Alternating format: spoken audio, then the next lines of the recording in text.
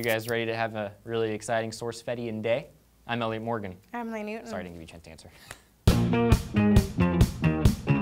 Well, scientists are at it again, healing diseases and making breakthroughs for mice. God, scientists have such a hard-on for mice. Anyways, let's chat Alzheimer's. Let's. A new breakthrough published in the Journal of Neuroinflammation reveals that by blocking a particular receptor known as bradykinin B1 or B1R, the effects of advanced Alzheimer's can actually be reversed, okay? Not prevented, but reversed. Dr. Baptiste Lacoste stated, by administering a molecule that selectively blocks the action of this receptor, we observed important improvements in both cognitive and cerebrovascular function. He went on to explain that in addition to being characterized as like the memory loss disease, the horrible Alzheimer's disease also destroys nerves and hinders blood flow. But blocking this receptor, quote, marked recovery in blood flow and vascular reactivity, i.e. the ability of cerebral vessels to dilate or constrict when necessary. Another added bonus to the blocking of the B1R is the reduction of a toxic peptide often associated with Alzheimer's. The amyloid beta peptide can clump together with the disease, resulting in vascular issues. These sweet, lovely scientist dudes were able to chop that peptide in half by 50%. So,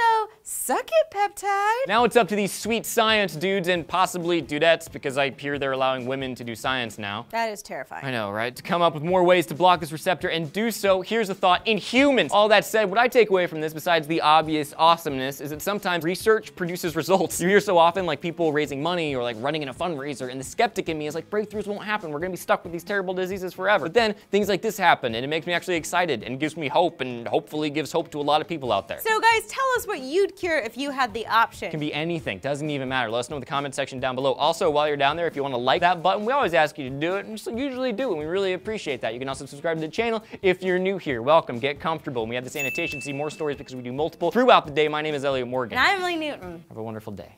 I'd cure douchebag syndrome. Really? Yeah, it's I would an be out of the epidemic. job. That's fair.